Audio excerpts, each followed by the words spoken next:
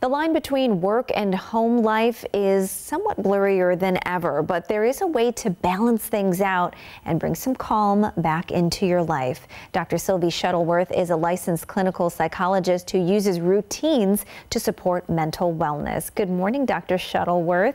Thanks for being with us. Thanks for having me. Well, we want to get to the most important question. Why are routines so important for our mental health?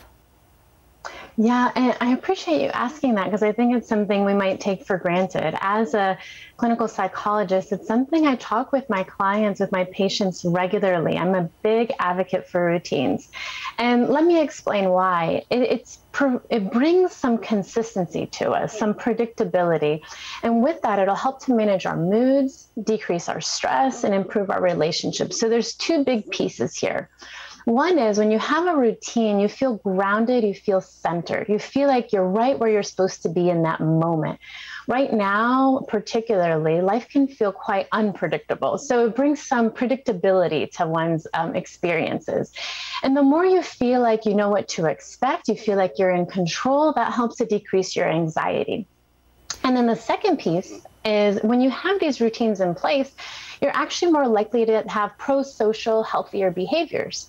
For example, maybe having workouts built into your schedule, a particular time that you're going to bed, so you have sleep hygiene, and the way you're eating, your diet, your meals, so you feel like you're being more efficient with your time, you see yourself doing these positive, healthy choices.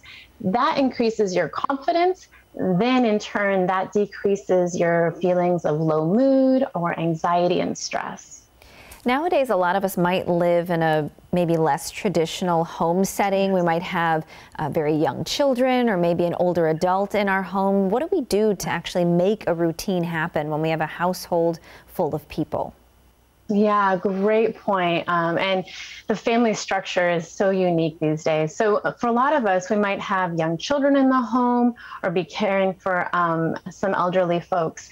So one of the things that we notice with children and with the elderly is that there may be a loss of independence or autonomy. So in building routine or structure, we want to bring them into that conversation. We want to ask them, well, how do they want to set up their routine? How do they want to contribute? Maybe there's particular tasks. For example, kids want to help out with chores around the house, or maybe someone decides that they would like to do this aspect of the day before that aspect of the day. So the more that we can bring routine and predictability into folks that maybe have less independence in their life, that can bring increased security and a sense of more autonomy because they were part of building that structure. So I think a big piece is having that conversation together in a collaborative way where those individuals, whether they're our youth or those at the ender stages of life, that they're part of those decision making.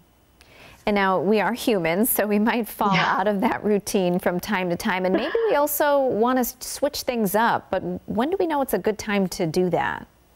Yeah, and I really appreciate how you said that we're human so that we can have that compassion for ourselves to be flexible and know that it's not going to be the same way every day. Holidays come up, vacations, things come up in our families. And I think looking at routines as a baseline, something we always know is there and we can go back to, but being flexible, allowing for spontaneity.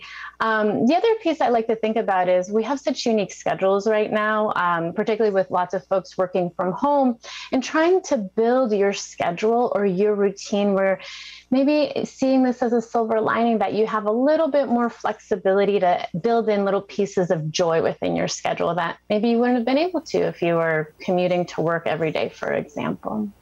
Great advice on routines and our mental wellness. Thanks so much, Dr. Sylvie Shuttleworth with Bastyr University. Thanks for being with us. Thank you so much for having me. We'll be right back.